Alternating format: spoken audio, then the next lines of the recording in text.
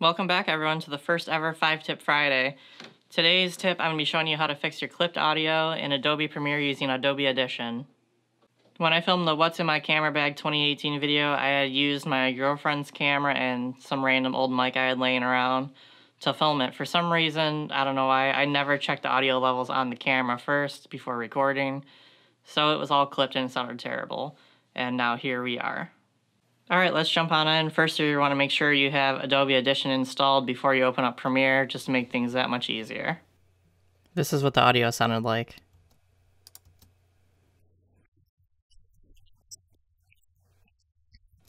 Not good at all. What you're going to do is right-click on the clip that you want to edit the audio on in the timeline. Click Edit in Adobe Audition. Now it's going to take a while for it to open and everything like that. Make sure that it is installed before getting to this point, otherwise it won't let you click that option.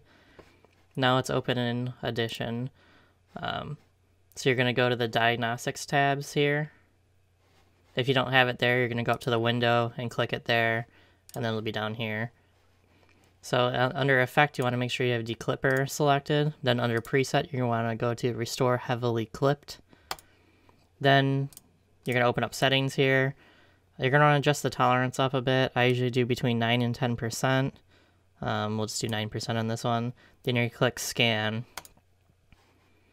Now it just pulls up every single clip here where the point where the audio clipped, which is obviously basically the whole thing. So now you're going to click Repair All. And just wait a minute, it takes a little bit. And then now you should be able to test the audio and it'll sound much better.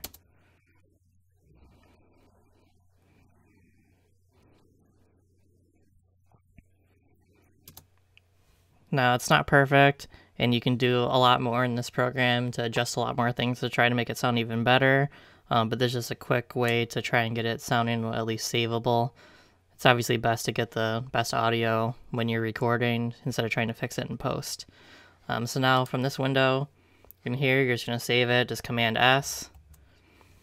And then you can go back to Premiere, and you'll see that it actually replaced the clip here right in Premiere.